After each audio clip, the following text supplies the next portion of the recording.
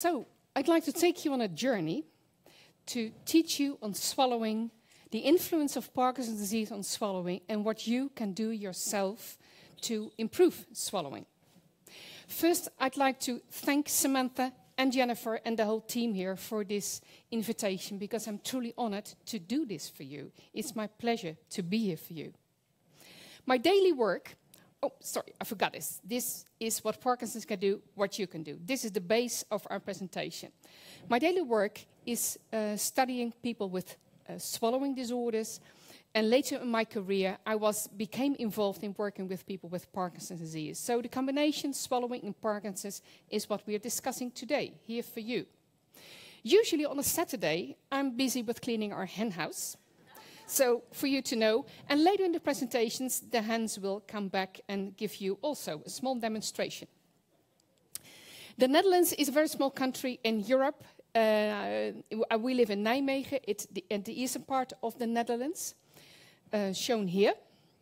And the Netherlands is known for the cheese, for the bicycles. We do have cars, but it's a small country and it's flat, so we like to use bicycles.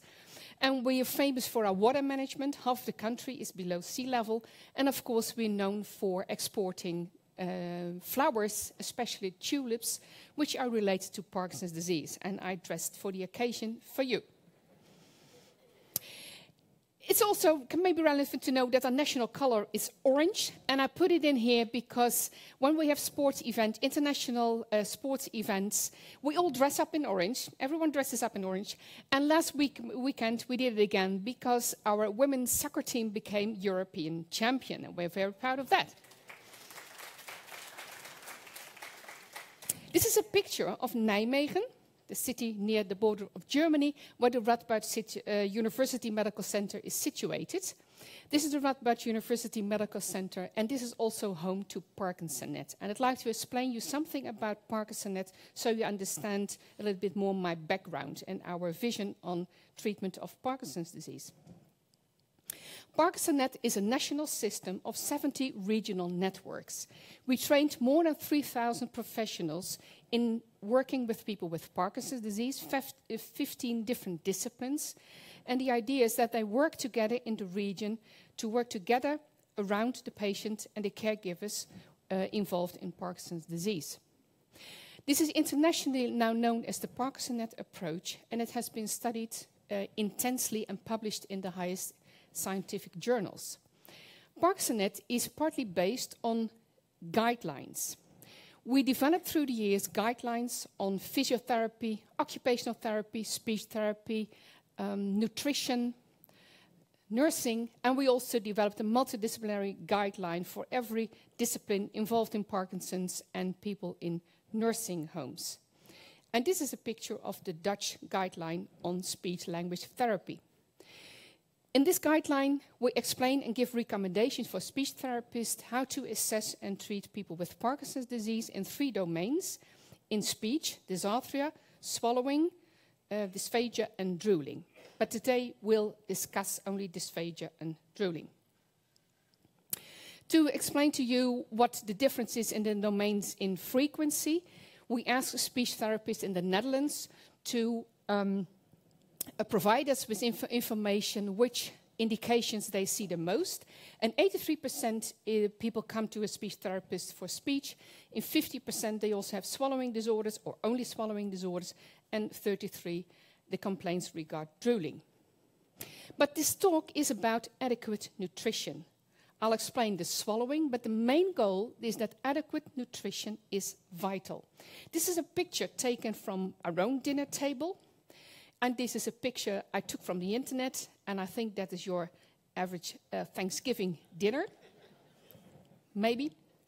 And the typical thing is in humans, because every living animal, bacteria, plant needs nutrition, that we as humans tend to share eating and drinking while we're together, especially in celebrating. When you celebrate a birthday, when you go to a wedding, it always involves eating and drinking. And that is what sometimes makes it complicated if you have a swallowing disorder. We'll come back to that later.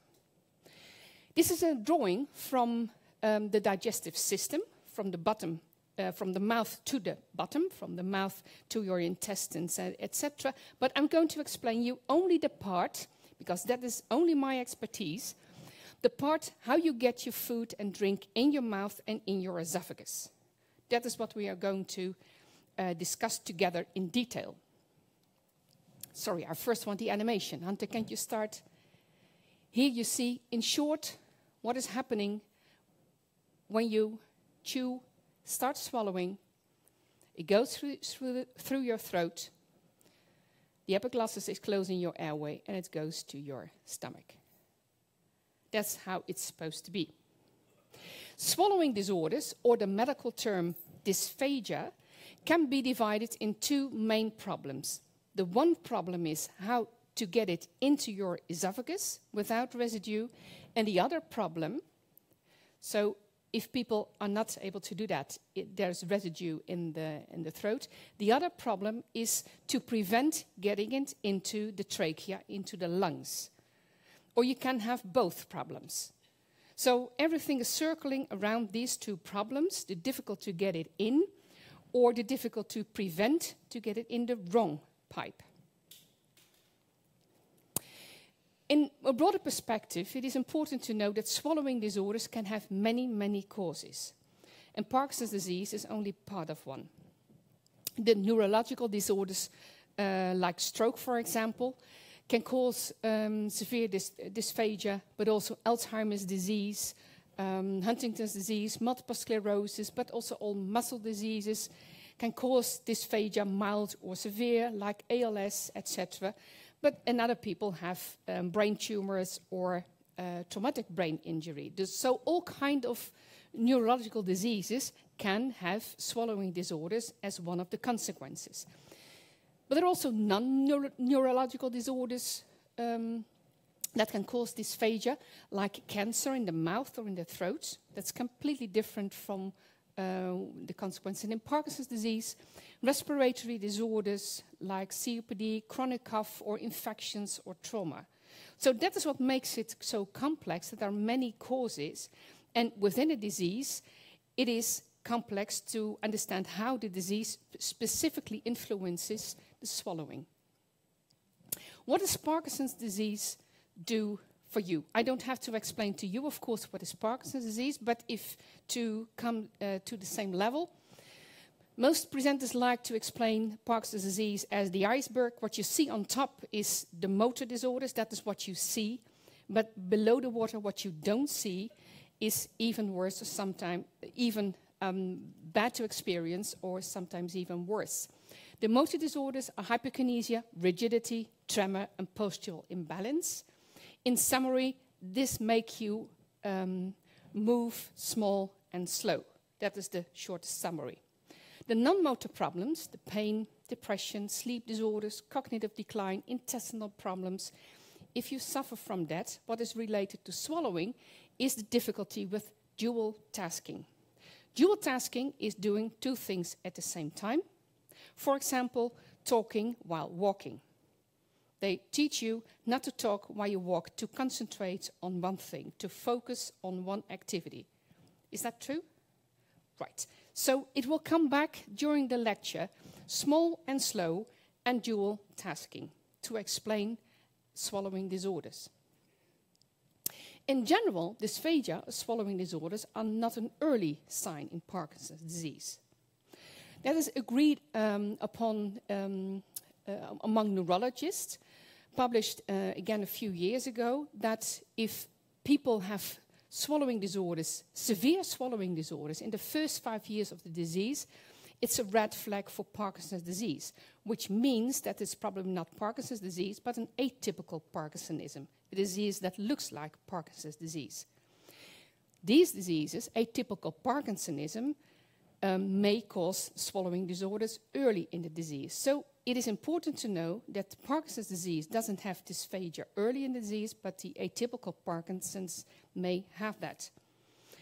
Like multiple system atrophy, progressive supranuclear palsy, dementia with Lewy bodies, vascular Parkinsonism, etc.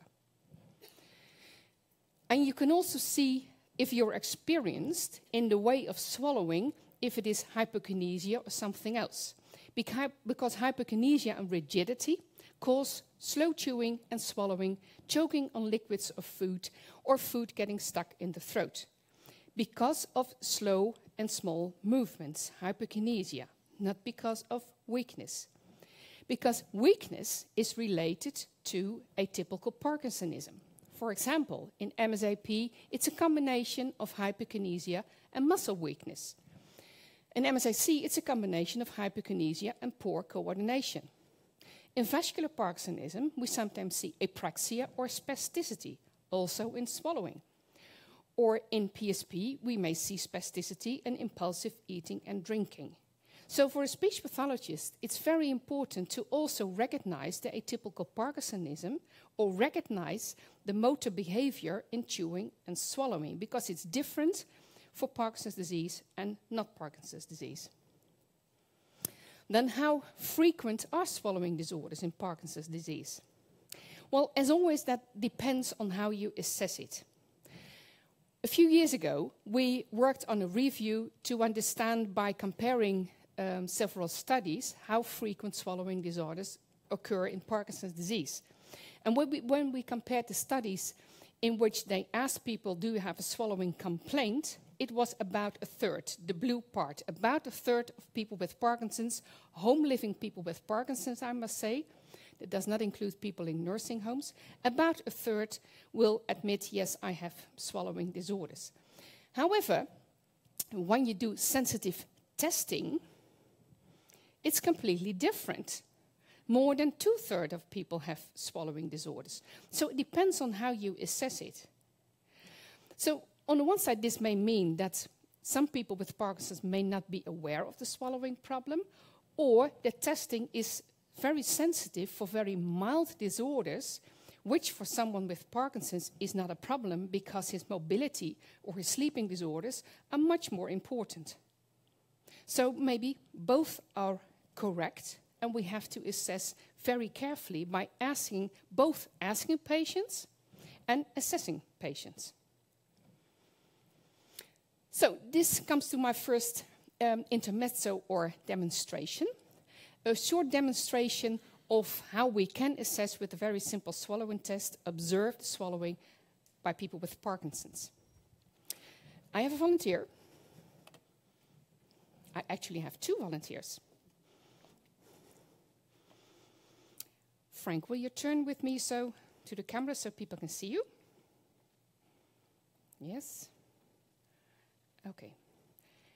Keep it here. I'll have my watch. Wait a minute. Because I'm going to keep the time. Okay.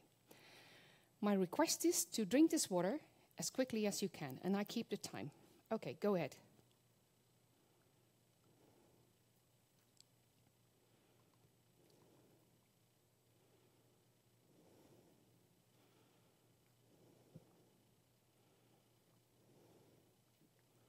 Thank you. Well done. How many? wait a minute. I'm not done. Oh, okay. I'm not done. Oh, yes. You get a microphone so they can hear you. How many seconds was that? What do you think? 13. Yeah, 13. Yeah, correct. Okay. Frank, do you experience problems with swallowing? No. Not at all? Not that I know of, no. Okay, okay. Yeah. Do you choke? No. On your food? No. Not at all? Not at all. Okay. Thank goodness. Okay, it was 13 seconds. But I do eat my food slowly and chew it. Okay. Okay. Now, this is a perfect demonstration of what I showed you earlier. The difference between feeling complaints and assessment. Because I keep asking you, and now you say, well, I get slower. This is indeed, for a man of your size, relatively slow. So this is a kind of sensitive testing and observation. So I would say, yes, your swallowing is getting slower. Okay, So, all right. and you admit that your eating is getting slower. But is this a swallowing disorder? You don't experience this as a swallowing problem. No, I don't. No. Not yet, no. So that's the difference between how you experience what you feel or what I clinically might diagnosed as a mild swallowing disorder. Right. By the speed it took me to swallow that. Yeah. Should we try that again?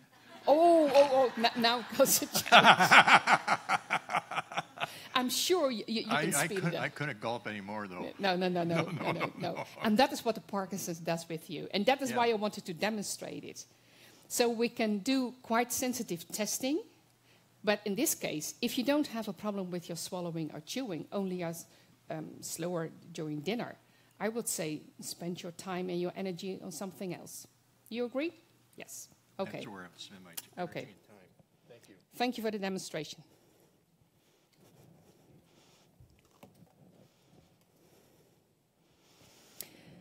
Because we also have discussed consequences of swallowing disorders. Some people may experience more coughing, change of food preferences, taking medication may become more difficult, dining takes longer, and some people might feel uncomfortable when dining, drinking, or celebrating with others. Whether this is a true problem for you, which you need therapy for, is for you to decide with your therapist. There are no rules. Another problem may be unwanted weight loss. If you have a swallowing disorder, that may cause inadequate intake of food or liquid, and if you don't have enough intake, you may experience unwanted weight loss and weakness, which aggravates the dysphagia. However, some people have poor appetite. That may be related to a depression. And poor appetite is not related to dysphagia, but can cause the same problem. Or some people have increase of movements like tremor or hyperkinesia, which takes more energy. So you lose weight because you need more energy for all your movements. So it's a complex system. There may also be a risk of malnutrition in advanced stages of the diseases. And some people may need a feeding tube. But again, that's only in the advanced stages of the disease when it may be necessary. And another thing that many people worry about is the risk of aspiration pneumonia. And that's important to understand the pathophysiology of aspiration pneumonia. It is multifactorial, and that's what makes it complicated. Of course, if you aspirate regularly liquid food, saliva, or have reflux, so the content of your stomach comes up, that is maybe dangerous for your lungs, but if you can cough adequately, it's not that dangerous. The problem is the combination with reduced cough sensitivity and reduced cough intensity. If you're not able to cough it up efficiently, then it may be a problem. And also, people who are dependent in oral care, that means that sometimes the mouth is not clean enough, so you also, with aspirating saliva, you aspirate bacteria that may add to the risk of aspiration pneumonia. In general, it is true that aspiration pneumonia is the main cause of the disease, but that is true in the end stage of the disease, and that is true for all brain diseases. At the end stage of your life, your body just gives up. We sometimes see people with an aspiration pneumonia in the mid-phases of the disease, but that is relatively rare. Usually, it's only in the end stage of the disease. Some short remarks about assessment and treatment. We can assess you from the outside and from the inside. The outside I just demonstrated, what we can do with clinical tests and observation. From the inside, we can use instrumental assessment like X-ray or put an endoscope in your throat. A short example of the X-ray is shown here. So we can see through you and see what happens when you swallow. That's one instrumental assessment. The other one is use an endoscope through your nose so we can observe what happens in your throat. And I will show you some examples later on. Finally, we can also register muscle activity of the floor of the mouth, of the larynx, etc., in order to understand when people swallow, how do they swallow, etc. And this is a short example of how then it looks like on the screen. Patient is videoed, you see him swallow, but we can at the same time register his muscle activity. And then the final part of the assessment, the questioning. These are a few questions which are part of a standardized questionnaire which we validated for Parkinson's disease, in which we ask, do you have a problem and what is the severity of your problem? For example, as the first question, how many times do you aspirate or choke on your food? Are you limited during drinking? Are you limited during eating? So we ask people to choose the right option, and that gives us a summary score and an idea of the severity of the problem. On the right, you see a few results from 126 people asked to do that. In the middle, you see the people with Parkinson's, and on the far right, people with atypical Parkinsonism. Overall, people with atypical Parkinsonism have higher score, so they are worse in their swallowing. And that's for all the questions we use. Also the questions, do you have difficulty with swallowing pills? Does your swallowing difficulty limit your dining with others? Are you concerned about your difficulty with swallowing, or how bothered are you as a result of your difficulty? The interesting thing is that the last question, how bothered are you, a third of people are bothered, and that is similar to people with Parkinson's or atypical Parkinsonism. So this is one way of measuring the sensitivity of the problem according to the patient and caregiver. Then a short remark about treatment. Again, the goal is adequate and safe nutrition, and we have two options: direct treatment, so looking for an effective compensation or cue, or indirect treatment, when we use exercises which have a positive side effect on swallowing. And finally, a remark about medical treatment. Unfortunately, medical treatment like levodopa or deep brain stimulation doesn't have a big effect on swallowing, neither negative or positive. So you largely depend on your speech pathologist. So then we are at the anatomy and physiology. I took a picture of this model, and it's sliced in the middle so we can see the inside. And I'll talk you through the anatomy. These are our basal ganglia. This is the brainstem. This is the nasal cavity. This is your tongue. This is the base of your tongue. This is your velum. This is your throat or pharynx, this whole area. This is your epiglottis. These are your vocal cords. And altogether, this is your voice box or larynx with the Adam's apple, which you can feel. Come back to that later. From your larynx, we go into your windpipe or trachea, which go to your lungs. Behind it is your esophagus, and your esophagus is going to your stomach. I prepared a small handout for you to take home after this presentation, and I took 4 of the key slides, including this slide about anatomy. Some people would like to see that back.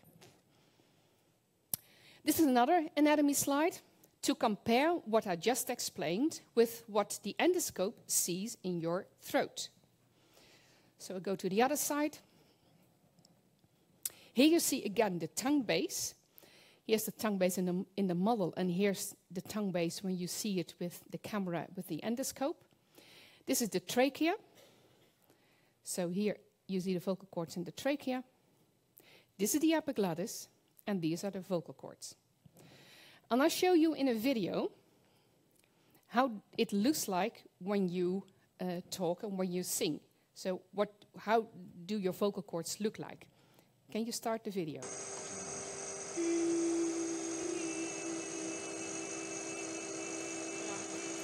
These are your vocal cords.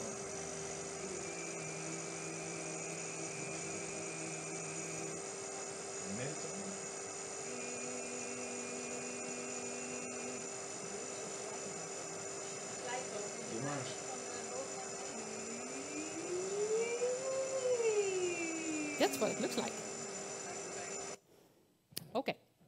And another few videos we're going to watch what happens in your throat when you swallow. This is another endoscopy of a patient with Parkinson's. And the interesting thing, we assess this patient for his swallowing, and what I want to show you, and later on the rest of the video of his swallowing, this is the tongue base, as you now know from the explanation. When Hunter starts the video, you will see a tremor in the tongue base. So we are used to tremor in hands or feet, but you can also have a tremor of your vocal cords or a tremor of your tongue base. Can you start the video? You can't hear it, and we didn't realize, but just when we did the assessment, we saw the tremor of the tongue base. Thank you. It disappears when this patient starts to swallow because, as in your hands, it's a resting tremor. So the moment you start swallowing, the tremor is gone. So we're going to discuss chewing and swallowing in stages. I'll explain to you 5 stages. The first stage is how to get it into your mouth. The second stage is chewing, tasting, and bolus preparation. And important to realize is that during these stages, you can still breathe and, if you like, talk. Then, when you're done chewing and preparing your bolus, you stop chewing, you stop talking, breathing, and you start swallowing. It's one or the other. When you start swallowing, you push your food into your throat, and in the throat, the swallowing reflex takes over, and the swallowing reflex closes the way to your nose and closes with the epiglottis the way to your trachea, and at the same time, it pushes down the food through the throat into the esophagus. So there are 2 things happening at the same time, and the airway and the foodway are crossing, and that is why we are all at risk for aspiration. What you see here in the model, with the red lace is going through the nose and into the trachea, and the black lace is going from the mouth into the esophagus. Here you see this crossing. That is how we are designed. So next I'm going to discuss with you the stages again, and more closely, what does the Parkinson's do and what can you do? First, into the mouth, how to get it into the mouth and what problems can you experience then. We use spoons, forks, we take bites, we use bottles, all kinds of techniques to get food and liquid in our mouth. We can use utensils or chopping sticks, or we can eat with our hands. We eat fast food with our hands. In Asia, people eat with our hands. In the Netherlands, we eat the herring with our hands, so eating with your hands is also normal behavior. We use all kinds of bottles, glasses, in all kinds of shapes. And if you're healthy, you don't have to think about a tremor or anything. You can drink from any glass, bottle, or whatever. But when you have Parkinson's disease, you may have a problem because of your tremor while using a fork, a spoon, or a glass. Or you may be slow in getting food in the mouth. Or you may have difficulty with drinking from small glasses or small cups or narrow glasses. I'd like to show you the video on the left. That is a video of a patient who we saw a few weeks ago, and I wanted him to do the same swallowing test. However, in his hands he has a very floppy plastic glass, and he says, I can't do that, this is going wrong. Show the video, please. And then suddenly we saw the influence of his tremor. But he said at the same moment, well, at home I have a heavy glass, a heavy mug, and that helps me. Then I have less difficulty because of my tremor. So I made another video of him an hour ago. Can you show me the left video, please? That's a heavy, full glass. And now we can drink. The tremor isn't gone, but it's better. And the day after, his daughter said, I'm going to make a video at home. Send me this video of the same man sitting in his garden, and I'll show you him sitting in his garden with his own mug.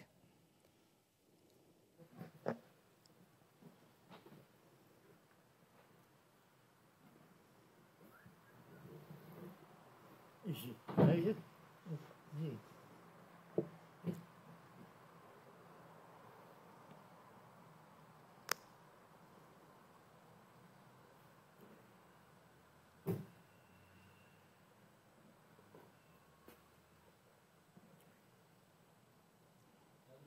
demonstration again.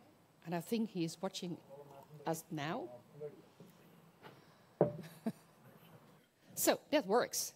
And I'll go to show you other solutions found by patients themselves. Because, for example, if you have hypokinesia or weakness, it may be helpful to use a wide, thin-rimmed, light mug for easy drinking. The picture on the left was sent to me by the husband of a patient who said, at home it's going excellent, this is her mug, this is where she can drink from safely and with ease. I asked him to make a picture and send it to me. On the right you see the difference between a very light mug, a thin-rimmed mug on the left, and a narrow Minnie Mouse mug, which is thick-rimmed, which might be more difficult to drink from. So when we go to the second stage, the chewing, tasting, and bolus preparation, you have the food or liquid in your mouth. There the animals come in. On the left you see a small alligator. Alligators do have a tongue, but it's attached to the floor of the mouth because alligators don't need a flexible tongue because they swallow their food as a whole. So they do have a tongue. I was surprised to see this, but they hardly use it. The same in birds. Please take the video. This is one of our chickens. That's how they eat. They don't chew. They just tear it from the leaf. So how do they digest? They chew with the stomach. This is a chicken's stomach, which is very, very thick. It's muscle, 2/3 is muscle, and they collect small pebbles, and they chew with their stomach. We don't have such a stomach, so we have to chew with our teeth. So that's what happens. For good mastication, we used our teeth, our chewing muscles, a flexible tongue, and we need saliva. Because for bolus preparation, you use chewing to break the food down in smaller pieces, and this stimulates saliva production, and your tongue and cheeks push the food between the teeth, mix it with saliva, and at the same time, your tongue squeezes it against the palate. This is how we do it. And overall, I don't know whether you eat fish with the fish bones still in it. If you accidentally take a bite, including the fish bones, it's quite a job to get it out of your mouth, and that's also why we have a flexible tongue. The alligator doesn't mind. I don't like to swallow my fish bones. So chewing is needed to masticate hard food, but it depends, of course, on the food. When it is beef or hard fruit, you need a lot of chewing. When it's soft food, you need a little chewing. And when it's liquid, you don't need chewing at all. I'd like to demonstrate to you normal chewing behavior. And I videotaped for this purpose a few of my colleagues who are willing to cooperate in this small experiment. On the left, you see one of my colleagues chewing. Yes, start the video. And just watch normal chewing behavior. You never watch your own chewing, so it's helpful to watch someone else's chewing. You see her cheeks work. You see her jaw going up and down. Van krijg bijna niet weg zonder te drinken. And she says it's hard to swallow without a liquid. If you don't have enough saliva or maybe a little bit nervous, you need a little bit liquid to make it into a good bolus. The other demonstration is with this colleague. I asked her, could you please try, and be careful, to take a big bite of apple and at the same time do a conversation with someone else. So chew and talk at the same time. And please observe the automatic bolus control, the automatic swallowing in between talking, and realize that this is dual tasking. She's doing two things at the same time. And she's doing it, well, perfectly correct, but observe the fine coordination in normal chewing. Yes, go ahead.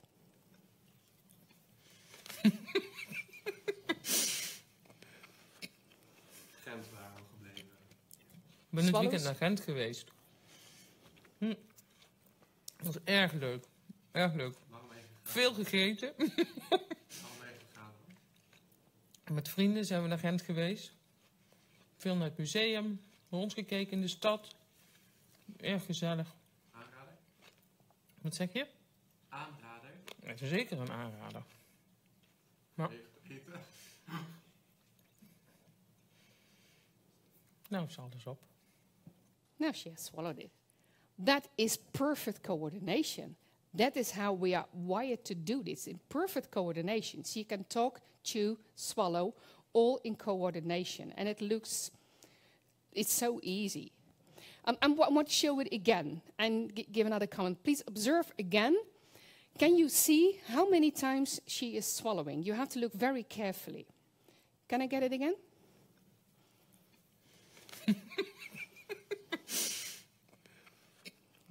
Gent waren we gebleven. Ik ben dit weekend naar Gent geweest. Dat was erg leuk. Erg leuk. Waarom even gegaan? Veel gegeten. Waarom even gegaan? Met vrienden zijn we naar Gent geweest. Veel naar het museum. Rondgekeken in de stad. Erg gezellig. Aanrader? Wat zeg je? Aanrader? Het is zeker een aanrader. Maar, Eten? nou, is alles op. You see how complex swallowing is? And it's very difficult to observe how many times she has swallowed. So that's why in patients we want to use instrumental assessment, registering muscle activity to observe carefully how often someone swallows, etc. So if anything goes wrong, talking and chewing at the same time can be dangerous. I'd like to do the second intermezzo with the mini stroopwafels. So assistants are now handing out to you Dutch stroopwafels. I brought from the Netherlands for you, as if you don't have cookies, but I thought it would be nice to bring Dutch cookies. So we have, stroopwafels are famous in the Netherlands, but I thought if I bring the full stroopwafels, I'm looking at people chewing for minutes and minutes. So I brought the mini ones. And I'll wait until everyone has one stroopwafel.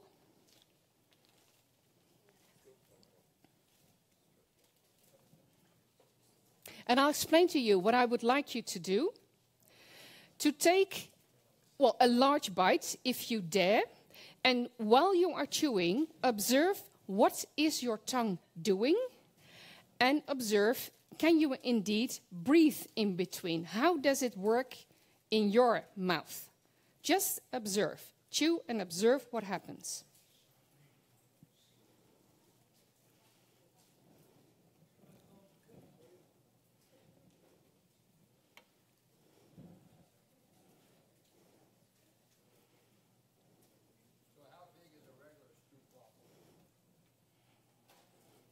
They can even be this big. When you buy it on the market, they're this big, round. And you buy it in the shop at this big. Okay, any comments? What happens with your tongue? It lifts under it, yes? It pushes the food up. Mm-hmm. How do you get it? Between your teeth, yeah?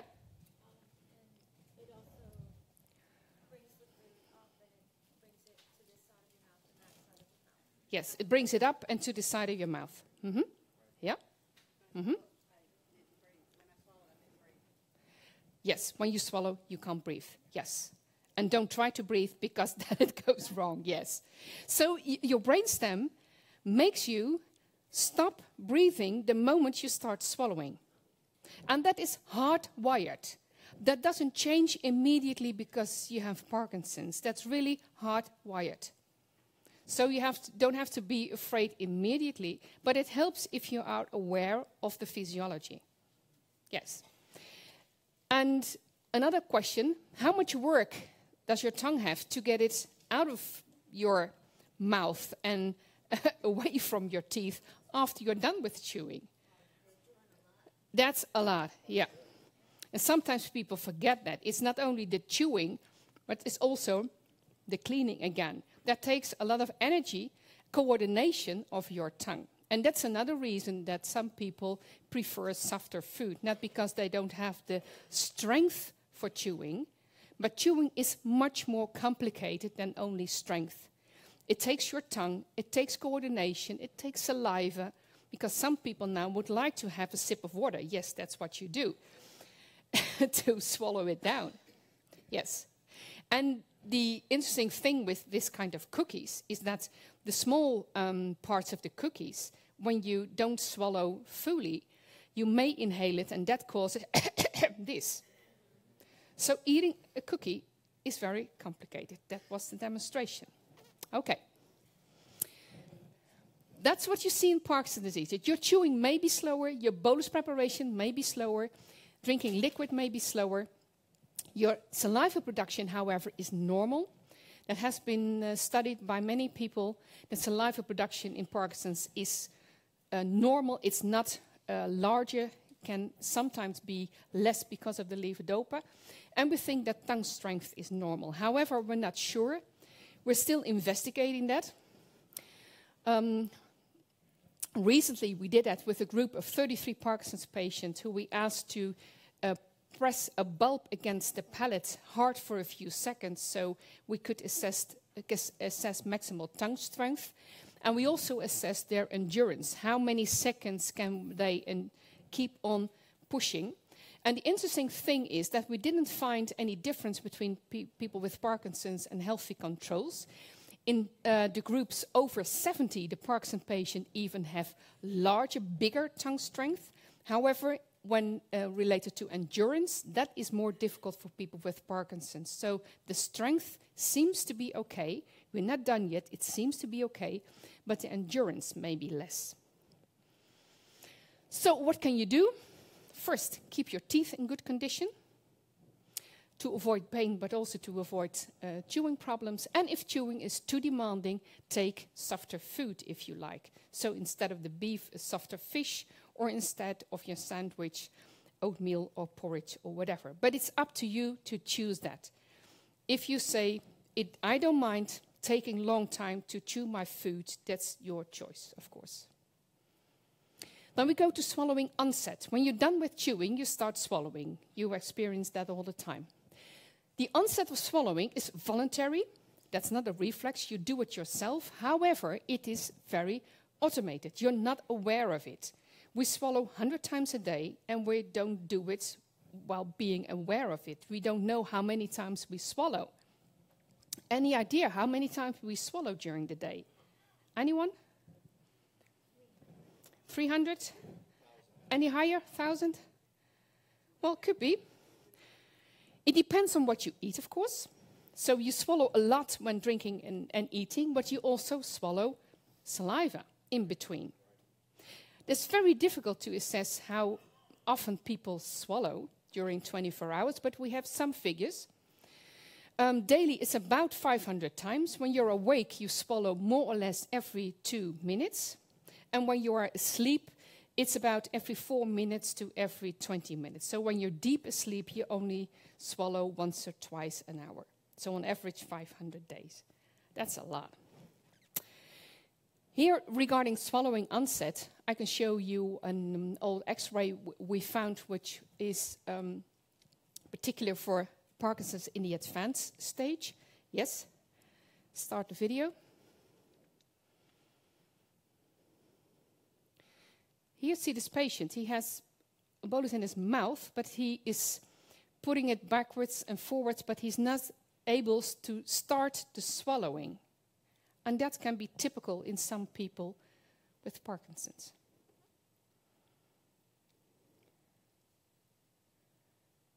Okay. When you swallow, you push your food into your throat. And as I explained earlier, when it's pushed into your throat, you close the way to your nose and you close the way to your trachea. Otherwise, you aspirate or it goes back through your nose, and you want the esophagus to open and to push it down in your esophagus. This is more or less what you see on the left video, you see an X-ray of this. Someone chewing, pushing the bolus in the pharynx. Whoops, gone. That is how it is supposed to be.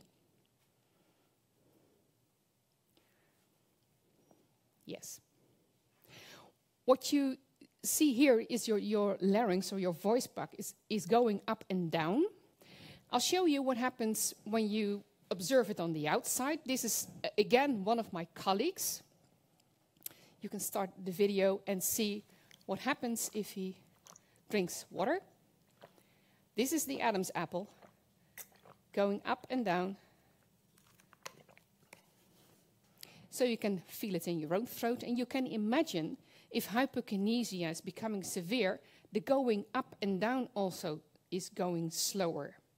So getting the food in the esophagus is going slower. So sometimes a residue stays in your throat. And that's what we see indeed in people with Parkinson's. Residue of food after the swallow, drinking is slower, or food or liquid is aspirated in the trachea. We first look at the video on the left where we will see residue. This is the residue of a cookie. You see it here.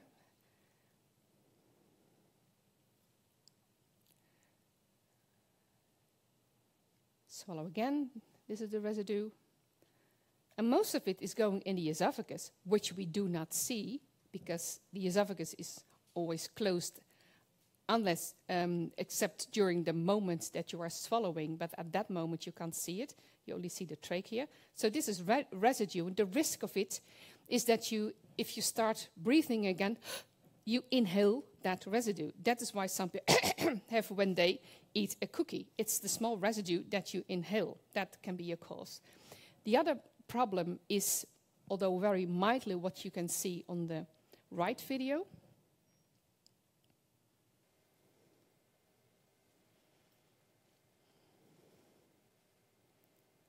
This patient is swallowing some yogurt.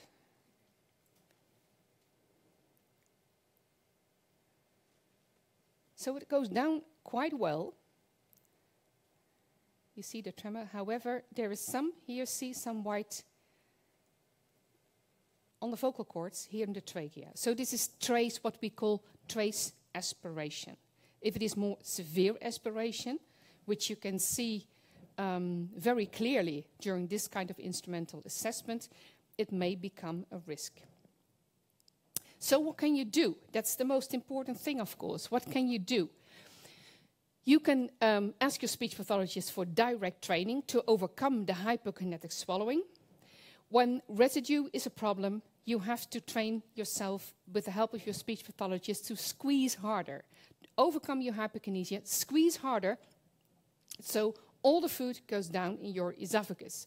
Squeeze harder, swallowing faster. And it's a similar approach to improving your speech, as is taught to you in this center. Speaking louder with intent. It can also be swallowing harder with intent. It's exactly the same approach to overcome the hypokinesia. Another way of doing it is using indirect treatment to overcome the hypokinetic swallowing. We know now that as a side effect of voice training programs like Lee Silverman voice treatment, which was demonstrated a few months ago in a poster on the Movement Disorders Congress in Vancouver, Speak Out, we know I heard from several of you through Samantha that you experienced the same. If you do your speech exercises, also your swallowing improves. And we also know it from therapists in the Netherlands who use the pitch-limiting voice treatment. That is our approach. All these speech approaches are basically the same, speaking louder to overcome the hypokinesia. Speech and swallowing are different motor programs in the brain, but they involve the same muscles. So overcoming hypokinesia, making your muscles a little bit stronger by speaking louder, it makes sense that it at the same time improves your swallowing. But it's an indirect treatment. There's another approach, expiratory muscle strength training, or EMST. That's a technique where patients are taught to breathe hard in a device to train their expiratory strength, so that it's the same kind of, it's another exercise, but it has the same effect, that your breathing gets better, your expiratory strength gets better, but also your swallowing gets better because you train this head-neck musculature. So this also helps as an indirect training for swallowing disorders. In advanced Parkinson's, we see more that people need to adapt their food consistencies, like in difficulty with chewing, with difficulty with swallowing. When swallowing hard is not possible, you adapt your food into soft food or maybe even liquid. The other problem is the aspiration of liquid and food.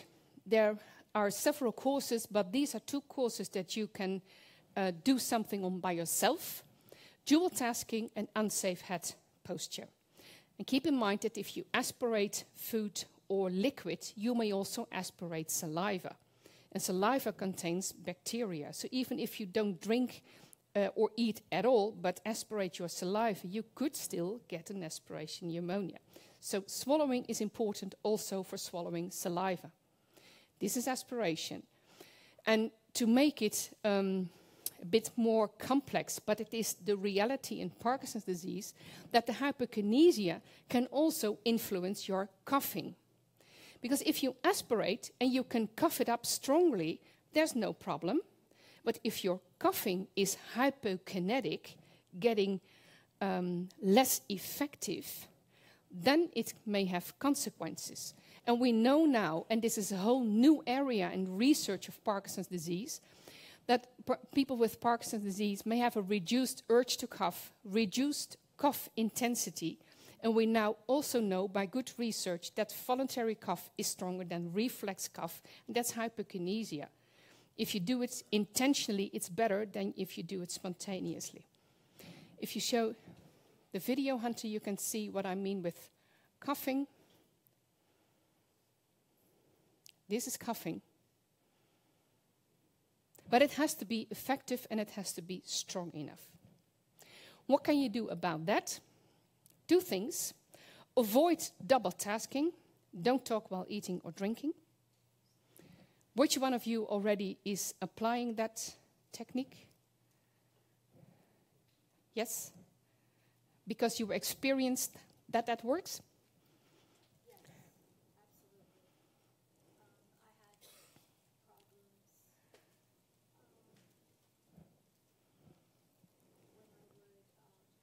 drink something. Mm-hmm. I had problems, She had problems when drinking something. and I would develop hiccups. Okay, she developed hiccups. Yes, and so I had to stop eating and stop talking for a while until they went away. Okay, so concentrating on eating and drinking helped you with this problem. Yeah. With intent. Yes, yes. Well, if you have this in your head with intent, it is applicable to everything. Yes, also on your swallowing. You already know that. The problem is, of course, that we humans like to talk while we are socially active. So, except from don't talk while you're eating and drinking, if you are socially interactive, first finish swallowing intentionally and then start talking. That's a habit you can train yourself to do. The other thing is to prevent unsafe head posture.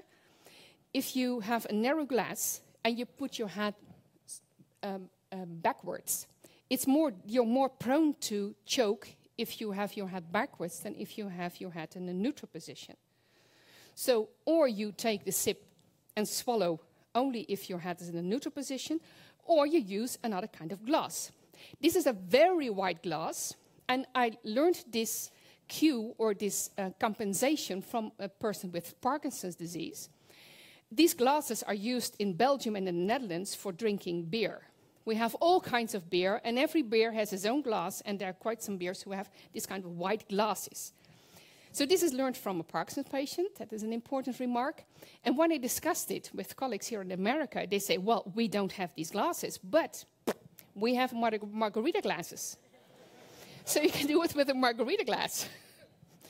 Well, I don't have margarita glasses at home. I have such glasses, but it does work. It does compensate. You don't have to bend your head backwards.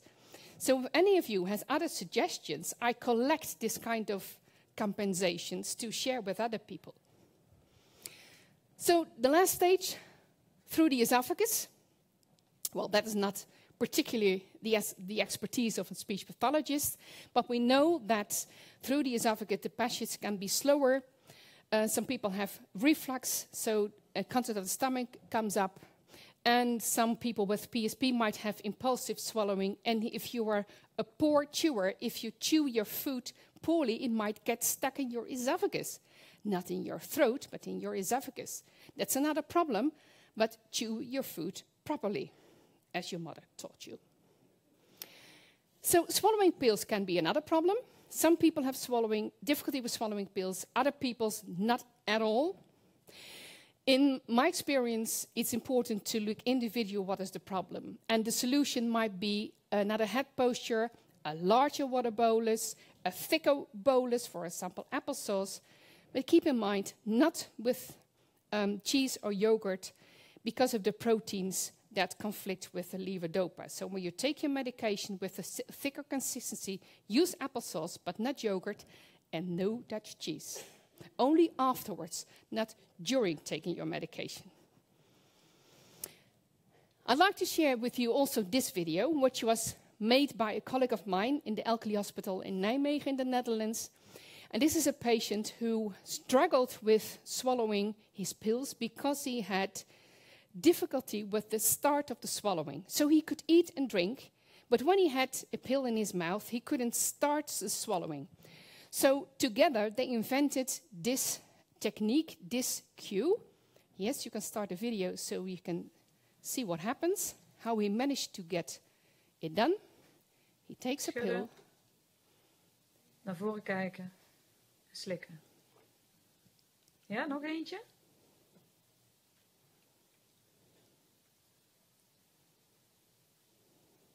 Schudden. Naar voren kijken. Slikken. So that worked for him. Don't do this at home on your own. This worked particularly for him. But it's also a demonstration that a lot of solutions should be personalized. What works as a compensation or a cue for one person doesn't work for another person. That is why you need therapists who understand Parkinson's and are willing to work with you. If not, if that doesn't work at all, you can also go to the pharmacist, because some people may profit from smaller pills, some may profit from larger pills. For some people, they need to be liquidized or whatever. That's another profession, but very helpful too. So, adequate nutrition and medication is vital.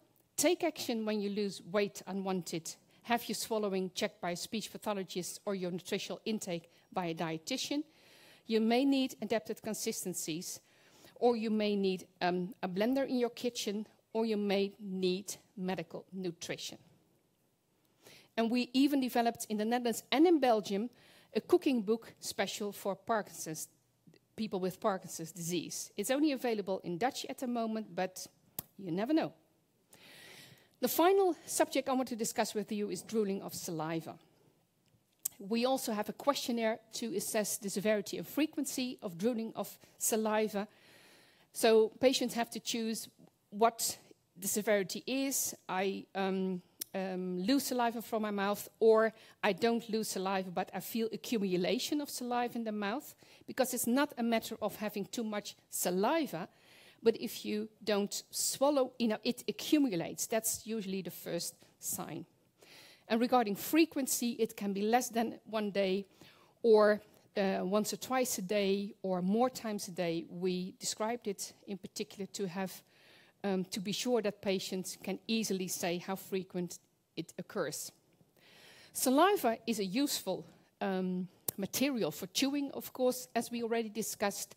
It's important for oral health. It's important when you speak. And let's be honest, it's also important for intimate kissing.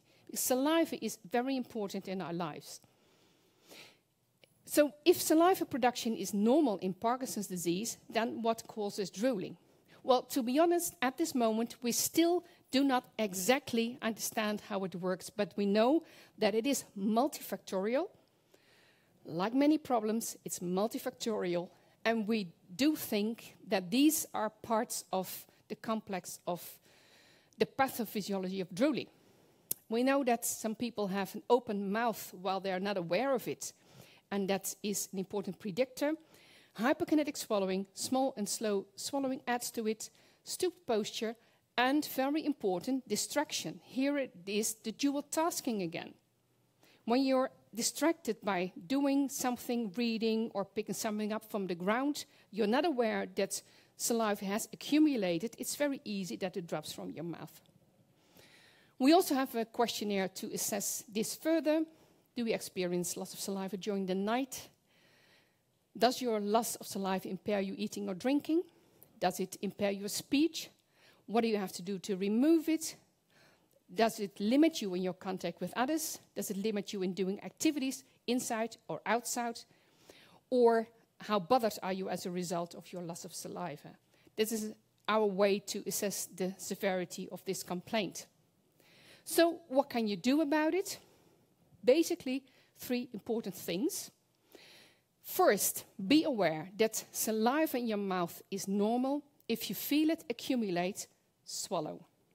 If you can't swallow it anymore, go to a speech pathologist. Observe when exactly you drool, because it's hardly ever in the office of the speech pathologist or the neurologist. It's at home. And if I can't see it, I can't help you with understanding how to solve it. So many times I advise people, ask someone else to videotape your drooling at home so we can help you understand how it happens in your case. And thirdly, find a speech pathology to help you analyze what is the cause and to find an individualized solution or cue to swallow.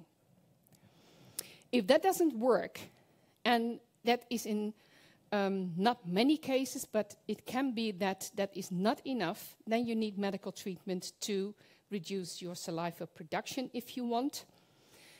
Some medications have dry mouth as a side effect, and a moderate or severe influence have botulinum toxin injections or radiotherapy to damage the salivary glands.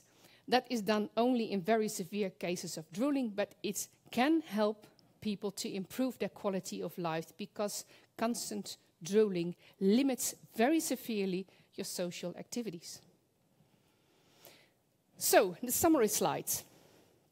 I discussed with you taking food, chewing, swallowing it, and get it into your esophagus. You learned that swallowing can make your swallowing slow and maybe also risky, in particular in advanced Parkinson's disease and atypical Parkinsonism. The main causes is that swallowing gets slow and small, and dual tasking is a problem. So what can you do? In summary, swallow harder, avoid double tasking, look with your speech pathologist for individual cues, and prevent unwanted weight loss. So to give you a final overview of what is related to swallowing and which professionals you might meet during your journey, so to say. In the middle is you with Parkinson's and swallowing disorders. This is the swallowing disorder. You may experience the need to adapt your food consistencies, adapt medication, have medical nutrition, changes in the mugs and utensils you use, but also a problem before that can be the difficulty with cutting your food.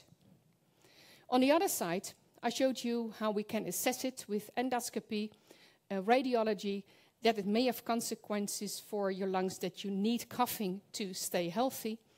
And if your food arrives in your stomach, to digest it, you need the rest of your digestive system. And just one remark, that obstipation is also a problem in people with Parkinson's disease. So we have it from one end to the other.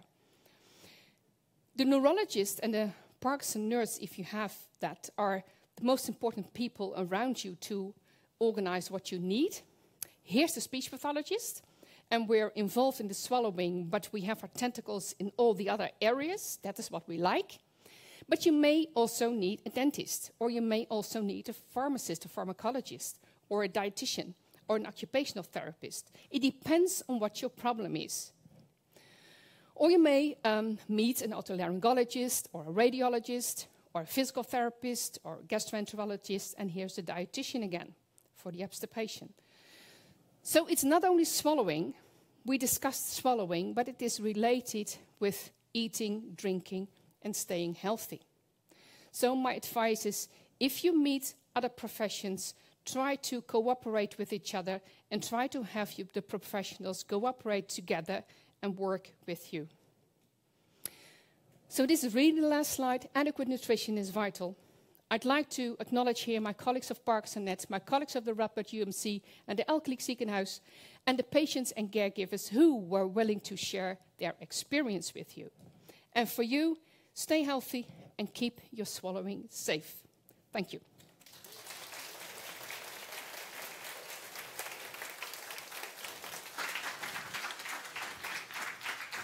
Thank you so much to Dr. Kalf for giving this presentation. We have about 15 minutes for Q&A. If you have a question, raise your hand. We'll bring a microphone to you. Please wait till the microphone gets to you so the people watching live right now can hear your question. I noticed you said you need a larger bath glass, but we tend to drink out of water bottles. What is your recommendation? Whatever is good for you. Water bottles are excellent, white glasses. Whatever your experience is making it easier for you. Okay, but you don't recommend we don't do water bottles? No. Okay. No, not at all, no. If you're okay with drinking from water bottles, it's fine. Yep. Question over there. Do you or do you not recommend the use of a straw while drinking? Well, it's the same. I can give the same answer actually if with drinking from water bottles. Observe what happens. People with tremor may need a straw to avoid that the coffee is spilling all over. So then a straw is very helpful. And if people start choking every time they use a straw, then the straw is not very helpful. So straws in general are okay, bottles are okay, unless you experience a problem. So there's no rule about straws. Just find out what works the best.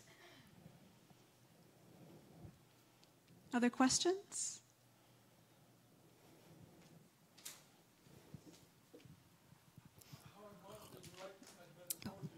Wait a minute, until the microphone is with you. How important is the right measurement of protein? The right measurement of protein. Well, the most important thing is when you swallow your pills, that you don't do it with protein at the same time. So if you eat your cheese an hour later, it's okay. I can't answer your question if it is related to protein intake in general. That's a question you have to ask to a dietitian. Did you say early on in your demonstration that if you have the swallowing issue early on in Parkinson's, it's an indication that it's maybe a different type of, it's not the atypical Parkinson's, it could be? That may be the case, yes. Neurologists and allied health professionals are trained to watch this kind of problems. And we know that swallowing problems, severe swallowing problems, for example, needing a PEG tube or important adaptations of your food, severe swallowing problems, but also, for example, when people fall very often, that is in general not related with Parkinson's disease. So it's a sign to look further and to check whether it is Parkinson's disease. It's not that if you have severe swallowing that you by definition don't have Parkinson's disease. It's a red flag, which means that in general people have to look further to be sure about the diagnosis, because that may have consequences for the treatment. Thank you.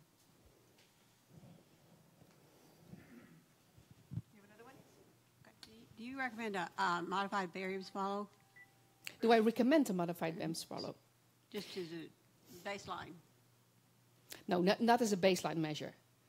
Well, it depends on what the agreements are in your hospital or your healthcare system. I mean, in the Netherlands, we don't do it as a baseline measure. We only do it in patients who have clear swallowing disorders, which we don't understand correctly. Okay. Yeah.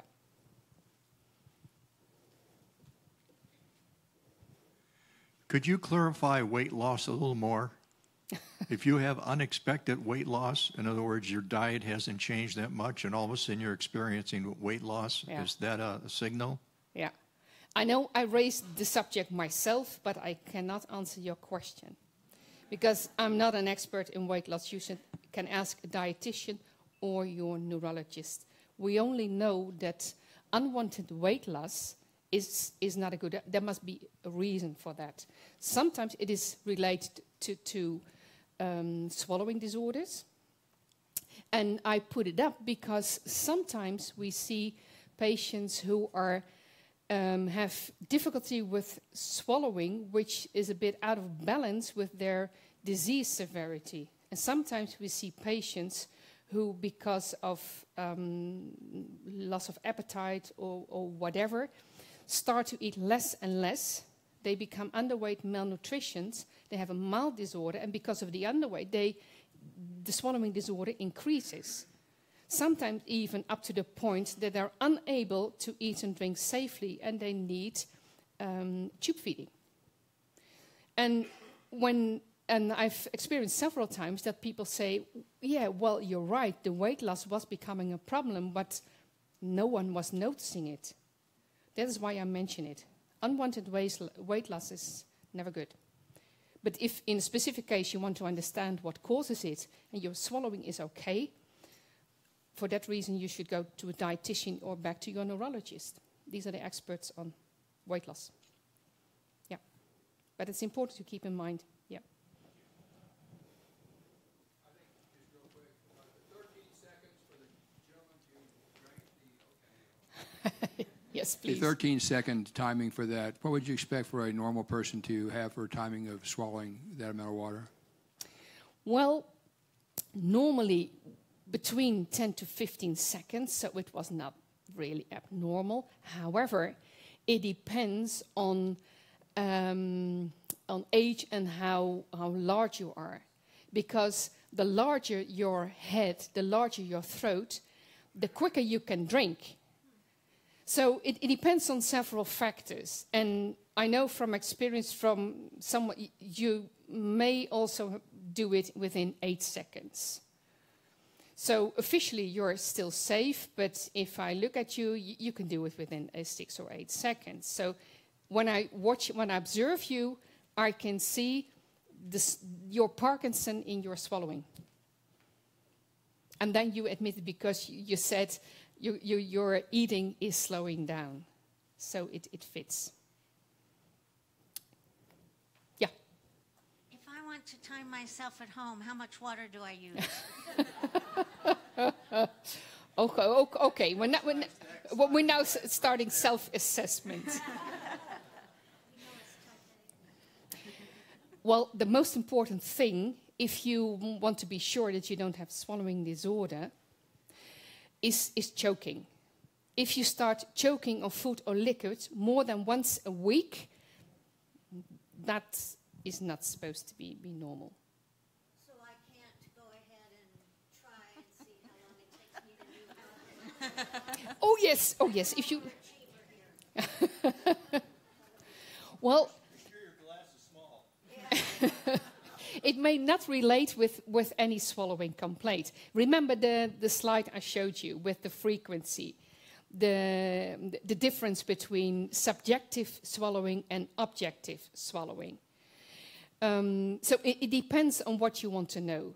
If you monitor yourself in how much, if you start choking more often when drinking coffee, that would be a reason to do further assessment. Okay. Well, we do it when the camera is off. We'll have a contest. No, it's fine. It's absolutely fine. Any other questions from this part of the room? You mentioned about the the teeth and the debris and stuff Yeah. like that. Here, the normal thing is to get 2 cleanings a year. Is it recommended for people with Parkinson's to get an additional cleaning? Oh, that's a difficult question because I don't know. I raised it again myself. That's on the area of the dentist. I think it would be recommendable if people have not enough saliva. For example, if people drool severely and they get medication to give them or injections to give them a dry mouth, so they have less saliva than they should be. That is a reason to extra monitor the condition of your teeth, because you need saliva to keep your teeth in a good condition, to prevent cavities. Because so my answer would be, if you have treatment for your saliva, yes, then I think that would be wise. But in general, for people with Parkinson's, I don't think so. Okay, because I called the insurance company and this past weekend just got permission to get an extra cleaning. Okay. So. Well, I think it's always good for your teeth to keep them in the best shape you can have. Well, I have medication that gives me dry mouth during the night when I sleep. And so I've taken special tablets that I put in my mouth at nighttime, and they create saliva. So during the nighttime, you have a wet pillow or? No, not at all. Okay, no, okay. it's all within my perfect. mouth. The saliva is within my mouth. Yeah, okay. Yeah, and Yes. actually it says it's probably good for preventing cavities. Yes. Well, if you want to be sure, check with your dentist. That's the specialist in this case, yeah. Yeah.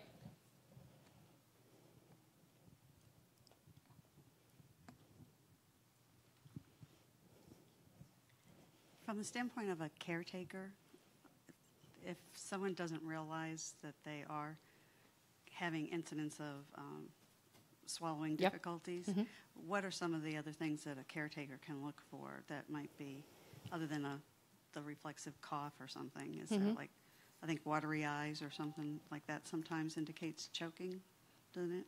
Yes. Yeah. Yes. Are there any other things that a watery caretaker should eyes look at? or wet gurgling voice, for example? Yes. Yeah. And if you want to be sure that you interpret the signs correctly, ask a speech pathologist to observe with you, because they are experienced in seeing the small signs. Yeah. Someone behind you? Would that also include like the chronic clearing of your throat a lot during the day? Is that considered more of just a habit, or is that a precursor to choking? Oh, that's a very good question. You mean often during the day? This? Yes, yes. Okay, that's what many people have. Yeah, that can have a few reasons. That can be difficulty with swallowing saliva. So saliva gets accumulated not in the mouth but in the throat. And because you don't feel it, it has your body temperature. It can easily come into your larynx, and the moment it comes to your you do this. It can indeed also be a habit, because if you constantly do this, it irritates your vocal cords and it makes mucus. So it can be both. But I think in most people with Parkinson's, it's probably accumulation of saliva, or it's a way of getting mucus from the lungs up. Instead of coughing, you feel there is something and you try to do it like this. And again, if you're not sure and if you want a good answer, ask a speech pathologist to observe with you. Yes.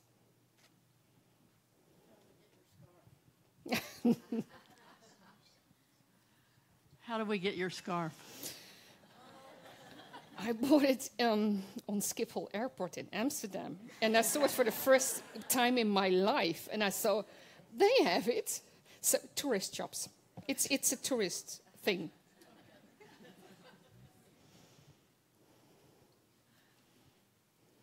Does a running nose have anything to do with Parkinson? Yes, but we don't know why. It is a known complaint. It's described, there's literature about it, but I can't explain it for you. But it's a known complaint, yes. I know more people I know that has a running nose do not have any Parkinson. Yeah. Well, I heard something. Will it just be an allergy? The Texas allergies. Does that cause runny nose? Yes. Okay, okay. Okay. Okay, thank you. Yes, one over there.